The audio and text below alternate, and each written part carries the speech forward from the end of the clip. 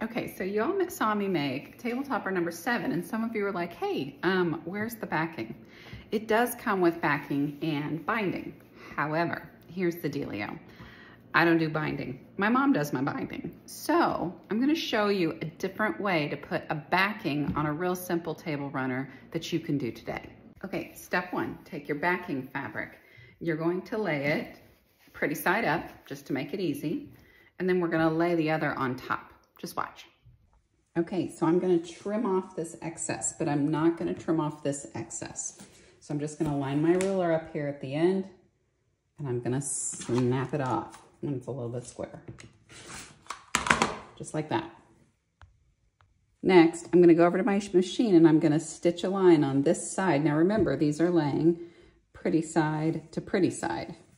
And then I'm gonna do the same on this side, but I'm going to line it up right down here. So it's gonna make a tube.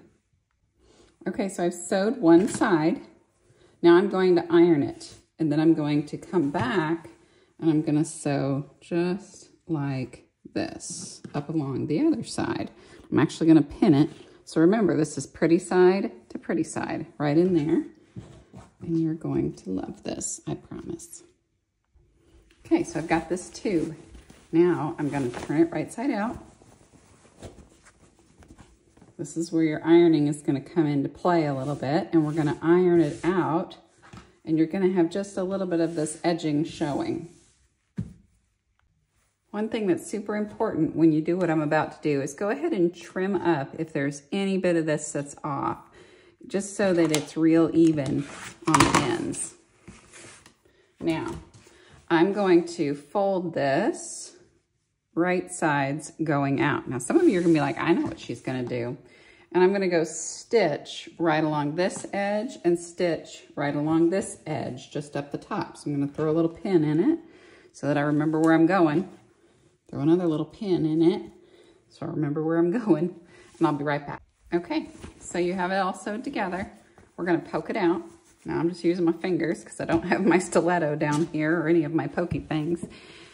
Poke it out real good, and you lay it like this. Now you might throw a decorative stitch up the side or a button right here. It always looks really cute, and you've got a great little table runner. But let me show you another way. Okay, so this is literally the exact same runner. I literally just cut off the end. I'm gonna fold it like this time. And I am going to sew right up this seam right here. I'll throw a little pin in it, and we're gonna go do that. Okay, so now I've sewed it this way, and I'm going to poke it out the opposite direction. Again, I don't have my little pokey things. Poke them out both sides. Look better if I had the little pokey things. And ta-da, that's even cuter. I like it this way. So I just showed you 2 different ways that you could finish off this cute little table runner without doing a binding and a backing. Now, this way is probably my preference, just because it has that great little pattern all the way down. It's gonna look great on my table.